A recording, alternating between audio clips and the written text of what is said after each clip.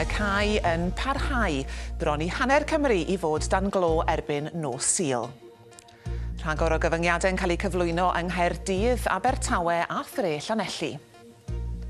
Oedd y rules na i bobl i dilyn, but sy'n llawer wedi gryndo.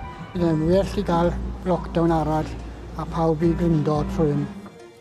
Carreg filltir dywyll arall, meddai Mark Drakeford. Pobl y brifddinas ymhlith i bron i filiwn a hanner y bobl sy'n colli ryddid ac amba hyd. Hefyd heno, diwedd cyfnod yn ffatri Ford. 20 mlynedd o gynhyrchu ceir ym Mhen y Bont wedi dod i ben. O'n swyddi da, pensiwn, pawb yn gallu fforddio cael gwyliau bant tramor. Ond wrth gwrs nawr, dwi'n ddim yn gwybod beth sy'n mynd i ddigwydd.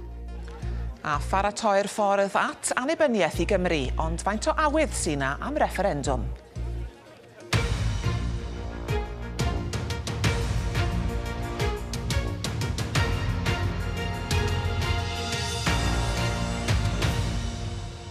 Helo na, noswaith dda i chi. Mae Llywodraeth Cymru wedi cyhoeddi y bydd siroedd Caerdydd ac Abertawe tan glo lleol o 6 o'r gloch nos Sul. Bydd ardal tre Llanelli o dan gyfyngiadau tebyg o 6 o'r gloch nos Yfory. Daw'r cyhoeddiad wrth i Iechyd Cyhoeddus Cymru gadarnhau bod 320 o achosion newydd o'r haint wedi eu cofnodi. Roedd yna 2 marwolaeth yn gysylltiedig â'r haint o fewn y 4 awr ar hugain diwetha hefyd, sy'n mynd ar cyfanswm hyd yn hyn i 1,609. Fe gewnir ymateb o Llanelli yn y man, ond cyn hynny yr adroddiad yma gan Aled Hyw. Ceisio atal yr ail don o chosion y arweinyddiaeth y Mae Caerdydd, ond wrth i nifer yr ardalodd sy'n cael ei rhoi tan glo lleol gynyddu eto, mae'n amlwg bod hynny'n profi'n anodd. Droion fe gyfeiriodd y gweinidog iechyd at bobl yn cymdeithasu'n groes i'r rheolau yn ystod cynhadledd newyddion ddiweddara'r Llywodraeth.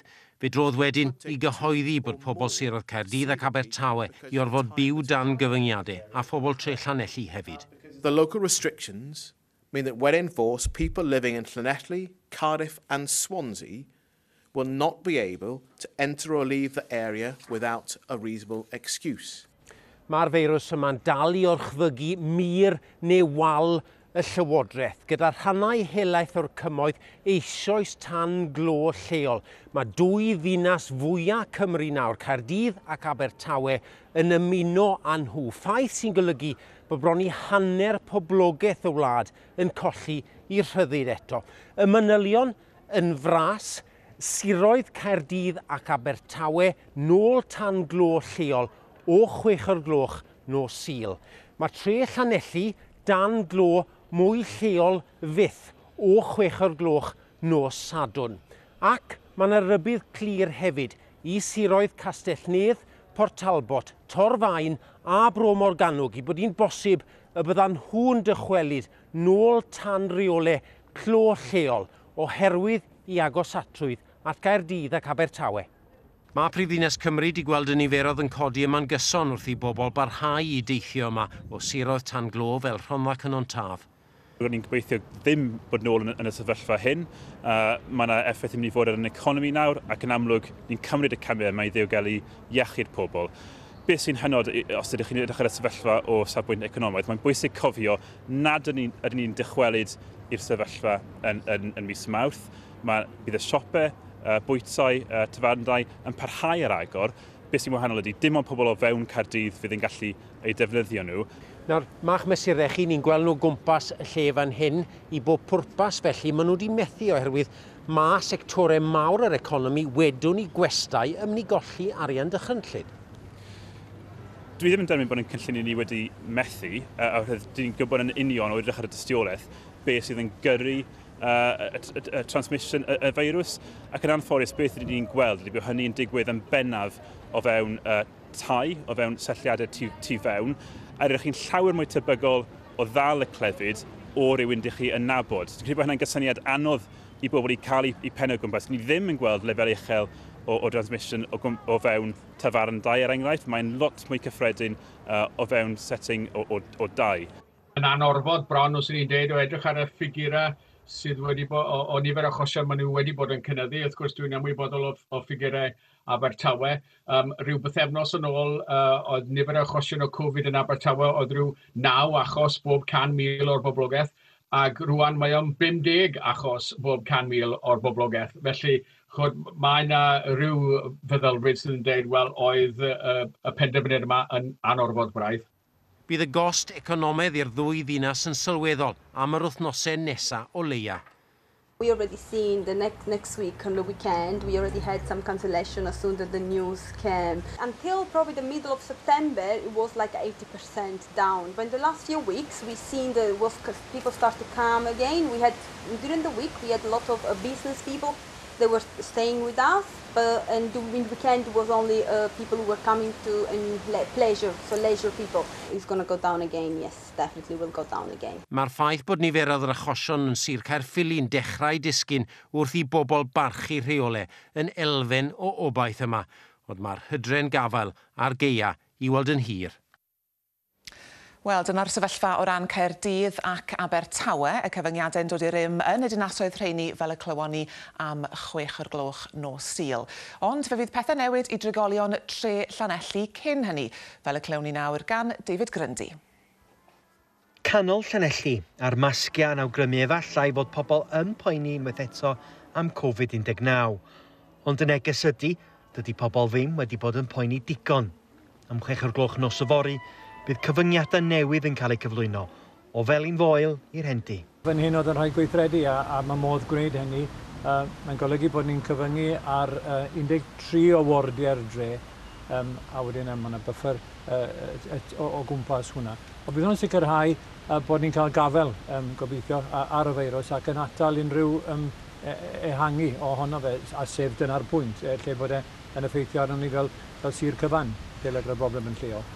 Roedd 85 o achosion newydd yn y dre'r wythnos diwetha, o'i gymharu â 24 drwy weddill Sir Gaerfyrddin. Dyma'r tro cyntaf i dre yn hytrach na sir gyfan, wynebu cyfnod clo newydd yng Nghymru, ond doedd y cyhoeddiad ddim yn annisgwyl. Mae'n bwro pawb, ond mae pawb yn trial i gorau i dim i mi mas, bet maen nhw'n... Mae'r youngsters yn ddim yn gryndo, bydd e'n well i gael lockdown arall, a pawb i gryndo trwy'n. Dyle fe ddim fod wedi mynd lan mor gloi a mae fe wedi. Chi'n gwybod, oedd y rules yna i bobl i dilyn, but sy'n llawer wedi gryndo. Yn y farchnad roedd Margaret wedi dechrau croesawu cwsmeriaid yn ôl i'w stondin, tra bod hi'n poeni am effaith rhagor y gyfyngiadau ar ei busnes, a hi'n deall pam fod ei hangen nhw. Siomedig iawn, ydw. Achos chi'n gwybod, sy'n bobl wedi bod yn gwrando, falle bydde fe ddim wedi dod i hyn ten eto, na gyfe. Y bobl na, a bobl fel ni wedyn sy'n mynd i saffro amdano fe, na gyfe. Ymhen llai na 4 awr ar 20, mi fydd Llanelli dan glo. Yr awdurdodau yma yn targedu'r dre yn hytrach na sir Gaer gyfan i geisio rheoli'r cynnydd yn yr achosion o Covid-19. Wel, fewn ni nôl at David Grundy yn y man, ond cyn hynny draw at Aled Hyw sy'n yng nghanol Caerdydd heno. Aled. Mae'n nosi yma ac mae'n nosi hefyd ar hawliau pobl y brif ddinas am y cyfnod nesaf. Mark Drakeford yn dweud heno nad oedd hwn yn benderfyniad hawdd oherwydd bod e hefyd yn cynnwys y brif ddinas. Carreg filltir dywyll arall meddai fe, ond yn y diwedd dim dewis ganddo fe, ond gweithredu mwyn ceisio atal y sefyllfa rhag mynd o ddrwg i waith. Cyfyngu ar hawliau pobl i deithio, ddim cael gadael yr ardalodd yma ond i bai bod yna reswm dilys gwaith neu addysg. Ac wrth gwrs y syniad o sgwigod yn dod i ben, dim hawl cyfarfod a pobl o gartrefi eraill dan dro o hyn ymlaen. A'r rhybydd yna i dair sir arall, Bro Morgannwg, Torfaen a Castellnydd Port Talbot, y gallen nhw hefyd fod o dan glo erbyn 6 o'r gloch nos Sul. Fewn ni draw nawr at David Grundy yn Llanelli. Diolch Aled, mae Iechyd Cyhoeddus Cymru'n deud bod nhw'n disgwyl rhagor o achosion newydd yma yn Llanelli yn ystod y dyddiau nesaf. Mae 2 ganolfan brofi newydd wedi agor yn y dre mwyn cynnal rhagor o brofion Covid-19. Ond mae hi yn bwysig i bwysleisio, nid Llanelli yn unig mae'r cyfyngiadau yn effeithio arnyn nhw. Nid Llanelli gyd, mae yna 13 o wardiau y cyngor ar yr rhestr, llefydd fel Dafen, Felin Foel a Hengoed, ond nid llefydd fel Porth Tywyn. Ond y rhybydd clir ydy os nad ydy pobl yn dilyn y cyfarwyddiadau newydd i geisio arafu lledaeniad yr haint yn yr rhan yma o'r de orllewin, cyfyngiadau sy'n cael eu cyflwyno o nos yfory ymlaen, mae hi'n bosib iawn y gallai'r cyfyngiadau cael eu ymestyn ymhellach. Nid yn unig yma yn Llanelli, ond drwy weddill Sir Gaerfyrddin hefyd. David Grundy yn Llanelli ac Aled Hyw yng Nghaerdydd. Diolch yn fawr iawn i chi. Dywedodd adeiladwr o Gaerfyrddin o'r Llys y Goron Abertawe nad oedd bwriad gydag i lofruddio ei ffrind, ond i fod yn ceisio codi ofn arno am ei fod yn cael perthynas gyda'i wraig. Yn ôl Andrew Jones, roedd wedi ceisio esgus fod Michael O'Leary wedi lladd ei hun am ei fod mewn cyflwr o banig ar ôl i Mr O'Leary gael ei saethu yn ystod ffrwgwd. Gyda'r manylion nawr, dyma Aled Schofield. Dywedodd Andrew Jones wrth y llys i fod wedi anfon cyfres o negeseuon at Michael O'Leary o ffôn i wraig mwyn i ddenu fferm King Coed. Cuddiodd tu ôl i fyn ar y safle tan i Mr O'Leary gyrraedd.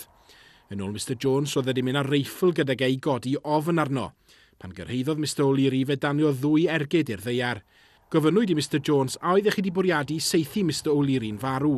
Na, oedd ateb Andrew Jones. Yn ystod ffrwgwd, dywedodd Andrew Jones bod y gwn wedi tanio ac fod Michael O'Leary yn farw. Fe lapiodd Mr O'Leary mewn plastig a'i roi yng nghefn ei gar, cyn penderfynu symud cerbyd Michael O'Leary am bod tracker arno. Fe ddwedodd Andrew Jones wrth y llys i fod wedi gwisgo sgidiau Michael O'Leary cyn gyrru i gerbyd Nissan Navara i'r maes parcio hwn ger Afon Tywi. Yna fe gerddodd i mewn i'r afon yn gwisgo'r sgidiau ac anfon neges at deulu Mr O'Leary mwyn rhoi'r argraff i fod wedi lladd ei hun. Fe weles i gyfle oedd geiriau Andrew Jones i'r llys. Ar ôl seiclo nôl i'r ffarm, dywedodd Andrew Jones i fod wedi gyrru i'w gartre yn Heol Bronwydd a thynnu'r corff o'r car ar ddarno dir diffaith ar y safle. Fe gynnodd Dan i waredu'r corff yn oriau man y bore ar y 9 ar 20 o Ionawr. Gosododd gorff Mr O'Leary ar ben pentwr o balets pren a'i losgi gan fwydo'r tân a thanwydd a gyda chymorth ffaniau electric. Gosodwyd y gweddillion oedd ar ôl mewn skip yn ôl Mr Jones. A dych chi'n dyfaru unrhyw beth oedd cwestiwn i fargyfreithiwr. Dwi'n dyfaru llawer oedd i ateb. Croesholwyd Mr Jones gan fargyfreithiwr yr erlyniad William Hughes QC am y penderfyniad i beidio herio Michael O'Leary am ei berthynas gyda'i wraig pan ddath i wybod amdano.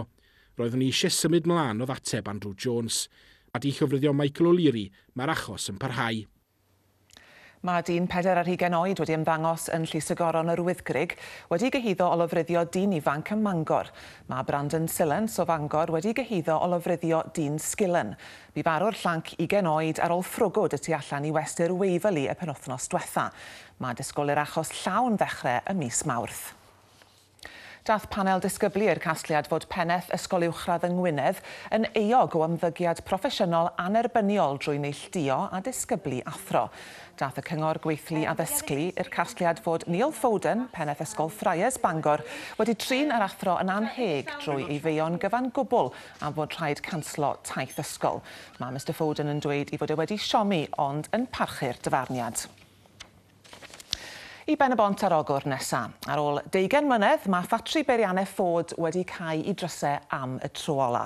Roedd dros 1,500 o bobl yn gweithio yno pan ddath y cyhoeddiad y byddai'r ffatri'n cael y llynedd. Tra bod rhai wedi ymddeol, mae eraill yn gadael i geisio dod o hyd i waith arall, a hynny ar gyfnod anodd iawn i'r economi. Dyma adroddiad Owain Evans. Diwedd y daith i ffatri Ford ym Mhen y Bont ar ogwr. Ffatri ddaeth yn symbol o bwysigrwydd y diwydiant gweithgynhyrchu yng Nghymru. Rhyw 1,000 o weithwyr oedd ar ôl yno erbyn hyn. Tra bydd rhai'n ymddeol, bydd eraill yn ceisio dod o hyd i swyddi, a hynny ar gyfnod digon anodd.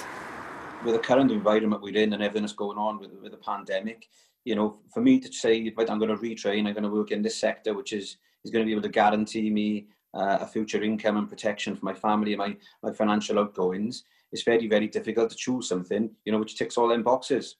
Fe ddechreuodd taith Ford ym Mhenabont ar ôl i gyfeillgarwch y prif weinidog Jim Callahan a Henry Ford yr ail baratoi'r ffordd. Gyda'r diwydiant glo ar drai, dath y cwmni a swyddi gwerthfawr i ardaloedd oedd ei hangen, ardaloedd fel Cwm Llynfi. Mae'r ardal hon wedi bod yn ardal dlawd am flynyddoedd. Effaith cael pyllau glo, lot o cwmnïau lleol wedi cael. So, o'n nhw'n swyddi da, pensiwn, pawb yn gallu fforddio cael gwyliau bant tramor. Ond wrth gwrs nawr, dyn ddim yn gwybod beth sy'n mynd i ddigwydd. Roedd cynifer o bobl yr ardal hon yn gweithio yn y ffatri fel ei bod hi'n cael ei hadnabod fel maes teg bach. Yn y maes teg go iawn, mae rhai o fusnesau'r dre'n poeni am effaith cau'r gwaith. Mae fy ngŵr i, dwi'n meddwl bod pob un o'r dynion yn ei teulu fe, o'n nhw gyd wedi gweithio mewn Ford. Ydych chi'n poeni am effaith cau'r ffatri ar yr ardal? Mae fe jyst ddim yn amser da i jyst colli ffatri mawr fel Ford ar y foment. Mae fe ddim yn amser da. Wel, wedi bod yn bwysig dros ben, i fod yn onest. Mae nhw wedi dod y siwt gymaint o arian i'r dref ar daloedd. We're bound to cael hit. Mae steg yn bound yn cael rhyw fath o hit. Yn ystyried pethau eraill sy'n mynd ymlaen ar hyn o bryd, mae'n mynd i fod yn anodd. Mae'r cwmni wedi sefydlu cronfa leol i helpu busnesau, ond all hynny ddim cymharu a cholli cyflogwr gyfrannodd 3 biliwn o bunnoedd i'r economi leol dros y 10 mlynedd ddiwetha. We will be investing as much as we possibly can in the area, in its people, in those potential jobs that we're hoping to capture in the months and years to come. Fe wariodd Llywodraeth Cymru arian mawr ar y safle hwn ger Ford i geisio denu cwmni Ineos, ond ddeithon nhw ddim. Mae'r rhain dadle fod angen gwneud pethau wahanol o hyn ymlaen. Mae'n canodd o filodd o gwmnïau lleol yn Nghymru, cwmnïau bach, tua 200,000 o'n nhw, a dwi'n meddwl o'n nhw fuddsoddi'r arian yn y cwmnïau yna. Mae hynny'n llawer iawn mwy cadarn yn y marn ni. Diwedd y daith i Ford ym Mhenabont. Mae'n bosibl y bydd yn rhaid mynd i gyfeiriad gwahanol i sicrhau swyddi yn y dyfodol. Mae grŵp a benodwyd gan Blaid Cymru i edrych ar annibyniaeth yn dweud y dylid cynnal 2 referendwm ar ddyfodol Cymru o fewn y Deyrnas Unedig. Dan arweiniad y cyn aelod seneddol Elfyn Llwyd, maen nhw'n dweud y dyle unrhyw lywodraeth Plaid Cymru yng Nghaerdydd cynnal referendwm aml ddewis mwyn casglu barn y genedl, cyn cynnal referendwm llawn ar ddyfodol y wlad. Byddai Comisiwn Cenedlaethol yn cael ei sefydlu mwyn helpu pobl i ddeall y broses. Wel, mae Fflir Jones, un o aelodau'r grŵp yma yn y studio nawr i sôn mwy. Noswaith dda i chi. Noswaith dda. Dwi ddim yn syndod falle fod grŵp wedi i benodi gan Blaid Cymru o blaid annibyniaeth. Beth yn union sy'n newydd yn yr adroddiad yma? Wel, mae yna lawer o bethau sydd yn newydd, a mae'n bwysig nodi mae Comisiwn Hyd Braich o Blaid Cymru oedd hwn. Ddaru ni, mae rhai o'r aelodau wrth gwrs yn garedigion y blaid, ond llawer iawn ddim, a hefyd wedi tynnu ar lot o arbenigedd gan bobl eraill hefyd. Felly mae hwn yn adroddiad Hyd Braich ac yn cynnwys llawer iawn o argymhellion cyffroes dros ben yn y marn ni. A dyma'r amser i fod yn sôn am annibyniaeth ni mewn cyfnod rhyfedd iawn yng nghanol pandemig. Oes na alw am annibyniaeth ar hyn o bryd? Wel, fel da ni'n gwybod, mae'r galw am annibyniaeth a'r trafod am annibyniaeth wedi codi'n fawr iawn ac wedi cynyddu'n fawr iawn yn yr misoedd dwytha yma, a dwi'n meddwl bod y ffaith bod gennon ni'n sefydliadau democrataidd yn hunain yma yng Nghymru wedi bod o gymorth mawr i ni yn ystod y pandemig. Felly mae'r canrannau o bobl sydd â diddordeb neu sydd yn chwilfrydig am annibyniaeth wedi codi'n arw. Felly i mi, mae'n ymddangos fel rhywbeth falle fydd yn rhoi dipyn bach o archwaith a gobaith i bobl yng nghanol amser digon tywyll. Dych chi'n cymryd felly bod y ganran wedi cynyddu dros y misoedd diwetha, achos nôl y mis Mehefin, rhyw 5% oedd y blaid annibyniaeth. Bydde hynny'n awgrymu falle bod yna dipyn o le i fynd eto? Ie, oedd y pôl dwytha weles i yn sôn am tua 30%, ond hefyd mae'r ffigurau dipyn yn uwch tas y bobl yn cael eu perswadio bydde modd aros yn yr Undeb Ewropeaidd. Felly mae'r ffigwr yn arbennig i'r criw iau i fyny i 25 yn rhywbeth oedd 58% o blaid tasau modd aros yn yr Undeb Ewropeaidd. Ac wrth gwrs, da ni'n gwybod bod hynny'n amhosib ar hyn o bryd, ond mae'n ddiddordeb yn bendant a mae grwpiau fel Yes Cymru'n gwneud gwaith hefyd ar lawr gwlad yn dydyn yn enyn trafodaeth ag ati. Does na ddim sôn yn yr adroddiad ynglyn â pa fath o arian fydde'n cael ei ddefnyddio petai annibyniaeth yn digwydd. Pam felly? Mae'r adroddiad yn eitha eangfrydig o safbwynt yr ochr ariannol. Mae hwnnw'n rhywbeth sy'n codi ben dro ar ôl tro ydy o safbwynt bod ni ddim yn gallu ariannu'n hunain. Ond be mae'r adroddiad yn neud ydy dangos nid bod ni'n rhy dlawd ar hy fach ydy o bod ni ar hyn o bryd ddim yn gallu gwneud hynny. Ond mae'n fwy i wneud efo'r ffaith bod ni wedi bod mewn system sydd yn edrych i ddinas Llundain ar y cyfan drwy'r amser. Felly mae'n lawer o syniadau newydd a diddorol iawn sut i godi arian, trethu newydd ag ati i sicrhau annibyniaeth. Na ni, Fflir Jones, diolch yn fawr iawn i chi am ddod mewn ato ni heno. Diolch. Ers dros hanner canrif, mae canolfan ddarlledu BBC Cymru fan hyn yn Llandaff wedi bod yn gartre i raglenni mawr y cyfnod. Mae'r adeilad ei hun ar fin tawelu wrth i'r staff ola symud i bencadlys newydd yng nghanol Caerdydd. A'r rhaglen yma yn ei plith. Ond cyn symud wythnos nesaf, dyma gyfle i glywed gan rai sydd wedi meithrin gyrfaoedd yma ac i gofio ychydig o'r sioeau mawr. Dyma Hugh Thomas. Yr agoriad swyddogol, ym 1967, y dywysoges Margaret wnaeth godi'r llen ar adeilad arloesol. A dros y blynyddoedd daeth yn gartref i raglenni mawr adnabyddus. Croeso i Billy Dowcar. Ac o'r studio yma mi fydd y Billy Dowcar yn hedfan bob wsnos. Roedd yna raglenni i blant. Ac rwy'n cofio nawr, ni'n meddwl bod ni'n fechgyn mawr. A ffefrynnau sydd wedi para am oes. Mae rhan fawr o yrfa Betty George wedi bod ynghlwm ar ganolfan ddarlledu. Dwi'n cofio pobl yn ymfarchio yn y ffaith bod nhw'n gweithio mewn lle fel hyn, achos oedd e mor fodern, ac oedd y dechnoleg ddiweddara yno.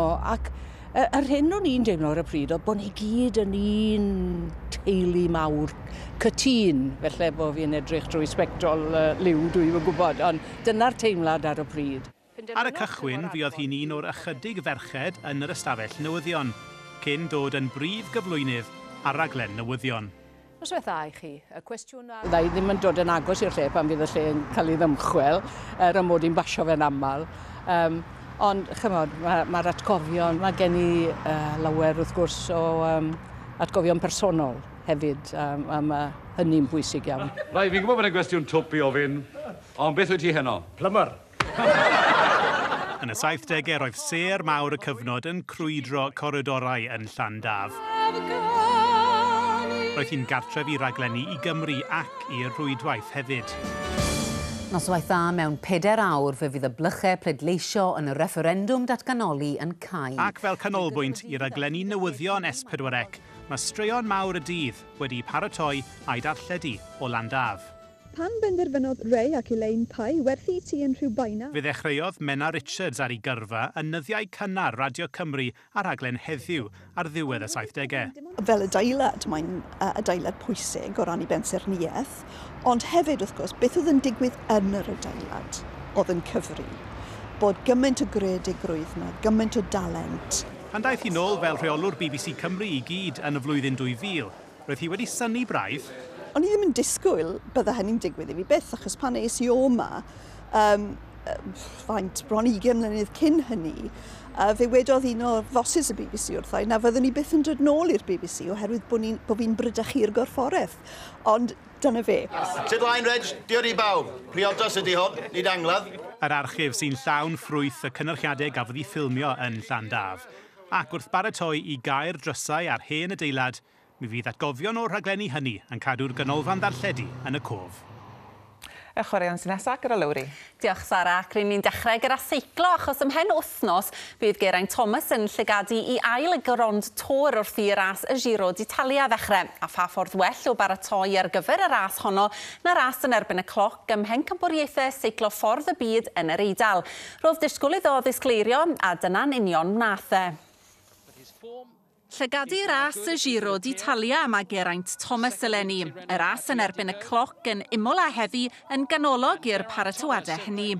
Gyda 3 o gymalau'r Giro yn rasydd yn erbyn y cloc, roedd y ras 32 km heddi yn gyfle gwych i asesu ffitrwydd y Cymro. Anelu fod ymhlith y 10 ucha oedd e cyn dechrau ras, hanner ffordd o gwmpas y cwrs, Thomas oedd y cyflyma.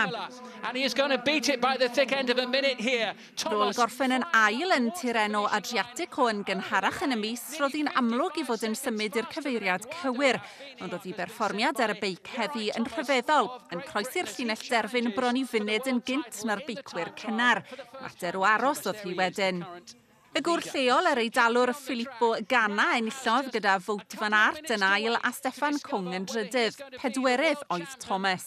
Today I was riding completely blind and but yeah, the legs seem pretty good. Pace judgment isn't too bad really, I guess, considering. So but yeah, the TTs are obviously important in the Giro, so yeah, it's looking good for that. Oedd Othon yn bedwerydd a oedd dwi'n meddwl yn hollol anisgwyl i lot o bobl efallai, ond dwi'n meddwl mae jyst yn danos faint o dda mae paratywodau wedi mynd yn enwedig yn ystod y wythnosau dwytha fo heb cael ei ddewis i'r Tour de France hefyd, a dwi'n siŵr nad hynna rhoi bach mwy o hyder iddo fo yn mynd am y Giro d'Italia wrthnos nesaf. Digwyddodd argraff mawr oherwydd Ganna nath ennill wel oedd wedi bod yn paratoi'n uniongyrchol ar gyfer y ras yma, ac yna'r ddau arall o'i flan wedi bod yn y Tour de France, felly wedi coesau nhw yn gryfach. Ond adeiladu'n araf mae e'n neud ar gyfer y Giro d'Italia, fydd yna elfen o rwystredigaeth nad oedd e ar y podiwm, ond os yw e'n camu mlaen ac yn llwyddo yn y Giro, fydd e'n bles dros ben. Ymhen wythnos bydd Geraint yn ôl ar ei feic a chymal cyntaf y Giro yn disgwyl. Y freuddwyd i ennill ail y Grand Tour yn symbyliad. Mae yna un gêm yn uwch gyngrau'r Bêl-droed Cymru heno gydag Aberystwyth sy'n drydydd yn ymweld â Pharc Leitham. Di sgôr ydy hi rhwng y Drenewydd ac Aberystwyth. A chofiwch y bydd y gêm rhwng Fflint a'r Bala i'w gweld yma'n fyw ar S4C fori yr rhaglen i ddechrau am hanner awr wedi 5. Sara. Diolch, Lowri. Wel, fe fydd Ellis Roberts yma gyda'n bulletin hwyr ni am 5:09. Tan hynny felly, diolch yn fawr iawn i chi am eich cwmni a nos da i chi.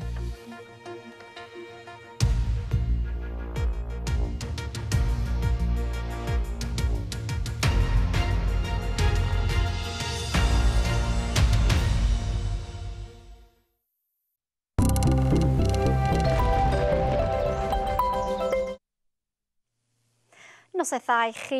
Wel, sych i nifer ohonan ni'n ystod y dydd heddiw yma. Yn ddigon oer mewn gwyntoedd main, ond mi welodd nifer ohonan ni'r heilwen hefyd. Golygfa fendigedig fan hyn ar gyrion Abertawe yn gynharach. Yn ystod y penwythnos rwan, mi fydd hi'n ddigon sefydlog yn sych i nifer ohonan ni cyfnodau braf y barhau deimlo'n ddigon oer. A mae'n hynny achos bod yna lif aer yn tardio'r Arctic ar hyn o bryd yn cyrraedd ni fel gwyntoedd main gogleddol, felly'n teimlo'n oer, ond dan dylanwad y gwasgedd uchel mi fydd hi'n sefydlog, ond yn barod. Mae'r jetleaf yn cryfhau yn plymio tua'r de, felly erbyn canol wsos nesaf, mi fydd hi'n troi'n ansefydlog yn enwedig erbyn dydd Mercher a dydd Iau.